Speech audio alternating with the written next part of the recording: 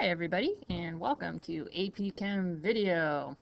I'm kind of sad because I actually had to stop the video and start over, so I hope I get it right this time. Anyway, Miss Schneider did a spectacular job teaching you guys how to do Lewis structures. Well, I'm kind of doing the icing on the cake here, which is sort of like the extra and the special things you can do. So today, we're going to start by talking about resonance structures. So going back to the carbonate ion, you guys actually drew this the other day. So C in the middle, 3 O's, got a 2- charge overall. Well, you know what? You got this double bond. Who's to say the double bond's here, not here, or better yet, maybe the double bond's here?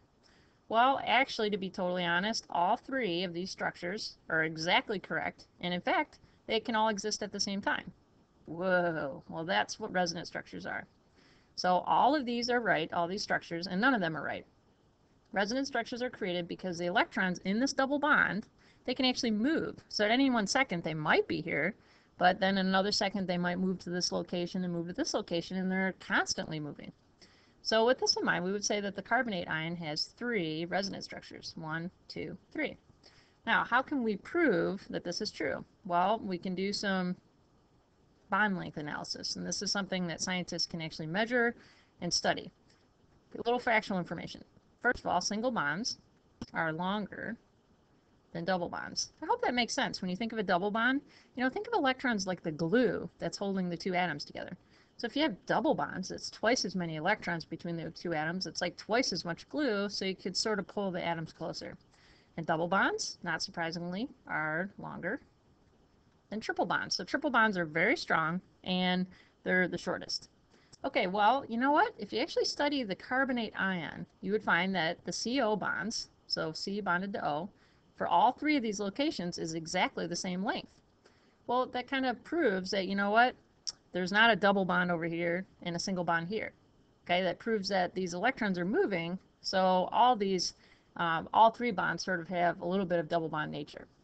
Okay, and furthermore, if you look at the CO bond length of the carbonate, they're all the same, and they're all longer than a double bond, but shorter than a single bond. So in many ways, the CO bond and the carbonate ions aren't single bonds, they're not double bonds, but they're rather what we would call a bond in a third. So, and you can't really draw resonance structures really well, so usually we just draw all 3 structures and say that the real structure of the carbonate ion is somewhere in between. The double bonds kind of move in all 3 locations, and it's sort of like the bond length is a bond and a third. Okay, well, let's see if you can apply this information. So draw the resonance structures for the nitrate ion. Okay, valence electrons, 5 from the nitrogen, 2 oxygens, each at 6 apiece, so that's 17, plus the 1 additional electron from the charge is 18. So skeletal structure, so put N in the middle, O on one side, O on the other. You usually put the least electronegative one in the middle, or the one with the most lonely or unpaired electrons, so N in the middle. Okay, now I just took care of 2, and then another 2 is 4 electrons, 2 here, 2 here. So now I got 14 more electrons to go. So start on the outside and place your electrons. So 2, 4, 6, 7, 8, 9, 10, and then go to the other outside oxygen, 12, 13, 14, 15, 16. Now, to get up to 18, I'll have to put the last 2 on the central atom. All right, well, you know what? This is not a very happy Lewis structure because the nitrogen does not have its octet full. It has 2 here, it has 2 here, that's 4, 5, 6. So to fix that, we're going to have to make a double bond. So we'll take an electron pair, and instead of being a lone pair, we'll move it in and have it be shared between the N and the O. Okay, so do a little redraw here. Now we got a double bond between the N and the O, single bond on the other side, and then I'm going to place all my extra dots. Dot, dot, dot, dot, duck, duck, duck, duck, goose. Just kidding. So now I'm going to make sure that I actually counted for all 18 electrons. 2, 4, 6, 8, 9, 10, 11, 12, 13, 14, 15, 16, 17, 18. Good. Lots of times people say they're going to move these, but sometimes they end up still being there. So you always want to check your number. All right, now this is a happy Lewis structure. Everybody's octet is full. The whole thing has a -1 charge. We'll put it in brackets. Well, what would be a Lewis structure? Or sorry, what would be a resonance structure for this? Well, who's to say that the double bond is here? It could easily be on this side as well.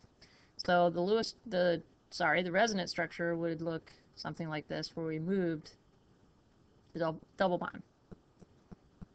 All right. So there's 2 resonance structures for the nitrate ion. All right, can't really think of any other way to move that double bond, so I think that's it. Oh, I did forget my extra lone pair there. All right, so the bond length of the NO bond. So because we got the electrons from the double bond moving from here to here, to here to here, to here to here, it's only moving in 2 locations, so we would say that the bond length is going to, the N to the O is going to be the same length on both sides, and we would best describe it as a bond and a half. Good. So keep in mind these little notes here. When you do resonance structures, remember, you just move around the electrons. You don't actually change the positions of the elements. And finally, really, you're only ever going to see resonance structures when double or triple bonds are present. If the molecule has all single bonds, then forget about it. There's no electrons that are going to be moving around. Good. All right, the last thing we're going to talk about here is something called formal charge. Formal charge is a lot like determining the oxidation state, okay? So by definition, formal charge is the difference between the number of valence electrons on the free atom and then the number of valence electrons assigned to the atom in that particular molecule, okay? Couple rules. Lone pairs belong entirely to the atom they're connected to. If you have shared electrons, like in a bond, they will be divided equally between the 2 sharing atoms. Okay, totally going to see what I mean here in just a second. So here's kind of a formula version of what I just said. So number of valence electrons that would normally belong to that atom, minus those that are unpaired, okay, the unshared ones, okay, and then 1/2 the bonded, since one goes to one atom, one goes to the other. All right, that formula is fine, but I tend not to use it too much. All right, so, that was weird. Okay, let's give it a go. So this is ozone, okay, it's an allotrope of oxygen. Let's see, so if we're gonna do, I'm having some airliner problems. Cursed world. There we go. Okay, so if I'm looking at this oxygen, it has 1, 2, 3, 4, 5, 6, and then in this bond, it has 7 electrons associated with it in this molecule, okay? And then normally, if you look up oxygen on the periodic table, it's in family 16, it would have 6. So 6 minus 7, the formal charge on this guy would be a -1, okay? So oxygen normally has 6, but in this structure, it kind of has like 1 extra one. So it's got a -1 overall. That's its formal charge. All right, looking at the middle oxygen. So again, oxygen, according to the periodic table, has 6 valence electrons, but in this molecule, it's got 1 from this bond, 1 from this bond, so 1 from each bond, 1, 2, and then 3, 4. It owns the unshared pairs, so 1, 2, 3, 4, and then 1 from this bond, 5. So in this case, this oxygen actually is sort of short in electrons, so we would say it has a formal charge of a +1. And last but not least, this guy, so 6 is what it would normally have, and then 1, 2, 3, 4, and then 1 from this bond, 1 from this bond. So 1, 2, 3, 4, 5, 6. Well, there you go. That would be a formal charge of 0. Okay, catching on? Let's take a look at this molecule. Another rule is that the formal charge for all the individual elements in a molecule have to add up to the overall charge. Okay, so let's look at carbon first. According to the periodic table, carbon has 4 valence electrons. In this molecule, it's got 1 from this bond, 1 from this bond, 1 from this bond, 1 from this bond, and that is 4, so oxygen has a formal charge of 0. This oxygen, 1, 2, 3, 4, 5, 6, 7, according to this molecule, and it's supposed to have 6, so it's kind of like it has an extra one in this molecule, so a -1. This oxygen has the exact same scenario as this oxygen, so it's also going to have a formal charge of -1. And then this guy, 1, 2, 3, 4, and then 1 from each bond, 5, 6. Oxygen has 6 according to the periodic table, and it has 6 in this molecule, so formal charge is 0. All right, so you got a -1 on this oxygen, a -1 on this oxygen, added together, it equals the overall charge. Okay, so that's pretty easy.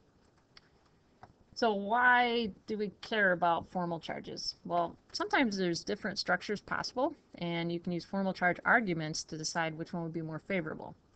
Couple guiding principles. Lewis structures with large formal charges are typically less stable or less favorable than if you can have low formal charges. So like +3s and +2s are kind of bad, but +1s and 0s especially are good. This is an important one too. Having the negative formal charge on the atom that wants electrons is favorable. So for instance, fluorine, if it had a positive formal charge, that would be very unstable because fluorine hates missing electrons. Okay, it likes to have a negative charge. Okay, so we'll see how that works in just a minute. So it says draw two possible Lewis structures for a molecule containing N, C, and H. All right, well, 5 valence electrons, 4 and 1 is a total of 10 valence electrons. Now there's basically 2 skeletal structures. You could put the N in the middle and the H and the C on either side, or you could put the C in the middle and then the N and the H on either side. So, you know, which one of these is better? Well, first of all, let's make some good Lewis structures. So in this one, we got 1, 2, 3, 4 electrons connecting the atoms.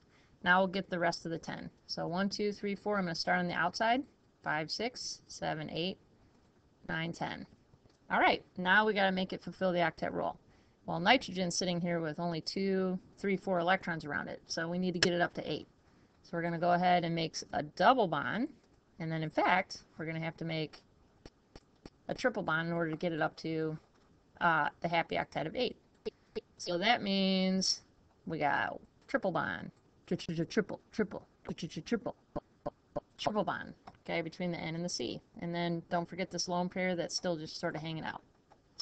All right, so that's one possible structure. Let's do a little formal charge analysis. Got the nitrogen. Nitrogen, according to the periodic table, has 5 valence electrons, but in this structure, it's got 1 here, 1 here, 1 here, and 1 here, so that's -4. Okay, so that would be a +1 on the nitrogen. And then the carbon, let's see, 1, 2, 3, 4, 5. It's supposed to have 4 according to the periodic table, but in this structure it has 5. So it's kind of got an extra electron, so it's a -1 formal charge. Hydrogen, well, heck, hydrogen has 1 valence electron, and it has 1 from this shared bond, so it's got a formal charge of 0. All right, fine. So let's see what's going on the other side. Again, we got our H bonded to C, bonded to N. That's 4 electrons. So now I got to put in the rest of them. So 4, 5, 6, 7, 8, 9, and 10. Now the C only has 2, 3, 4 around it, so we're going to have to make a double bond and a triple bond, just like we did in the last example. Okay?